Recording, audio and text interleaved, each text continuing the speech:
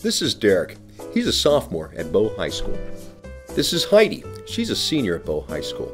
It's intersession time at BHS, so both students need to make some decisions about what they want to do for intersession.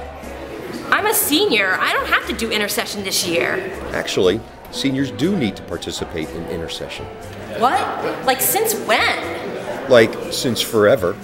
It's a vicious rumor all students participate in intersession. Just skip it. It's not like it matters. Actually, it goes on your transcript.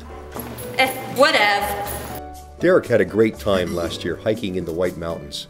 Now Derek is busy researching his options for this year. Earlier in the day, there was a community meeting where teachers showed their activities. Derek is now online looking at descriptions and agendas. Oh man, there's so many awesome activities this year. Oh, that's it. That's the one. That's with Mr. Dixon. He's the best. Derek has decided which intersession activity he will pursue for this year. Let's hope he takes a minute to figure out which other options he might like as well. I probably should find some other options just in case I don't get the first one. It is important to have several other options because not everyone can get their first choice. It's why the form asks for 7 choices. It is important to carefully review the options and costs and to have all 7 choices listed out. Make sure to review the choices with your parents, as parents are a crucial part of the intersession decision-making process. Ah, my advisory teacher, Dr. Gage. Intersection forms all signed out, ready to go, and I talked to my parents.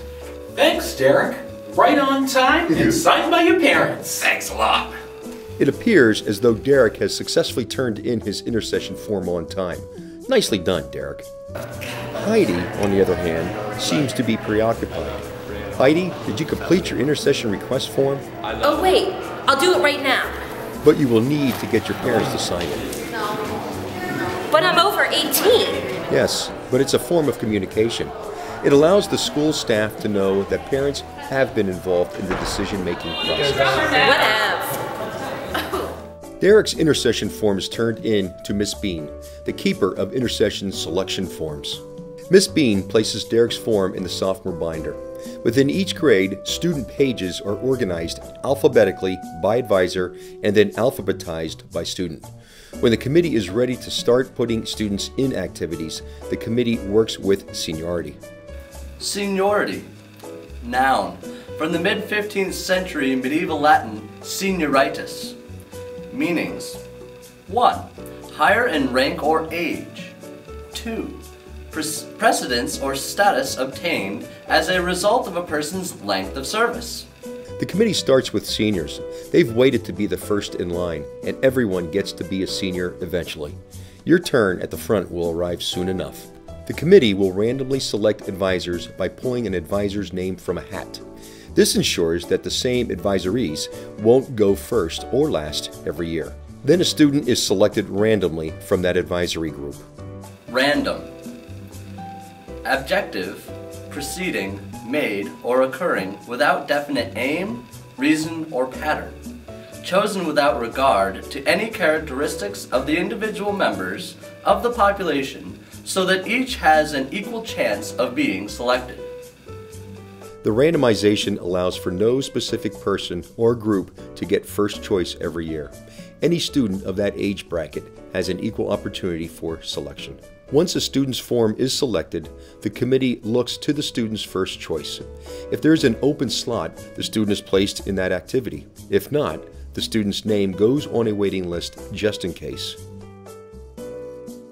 Should the student not receive the first choice, the committee will look at the second choice, and so on, until the student is placed in an activity. This process is continued until all students are assigned to an activity. As you can see, this is a rigorous and time-consuming process. I got my intersession sheet to turn in. Wasn't that due like last week? Whatever. Hold on, I got a text. Get out of the way. But I'm 18.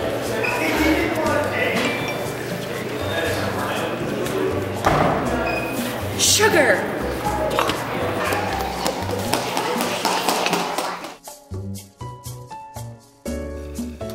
The end. a common expression used to denote the conclusion of, most typically, a book or film.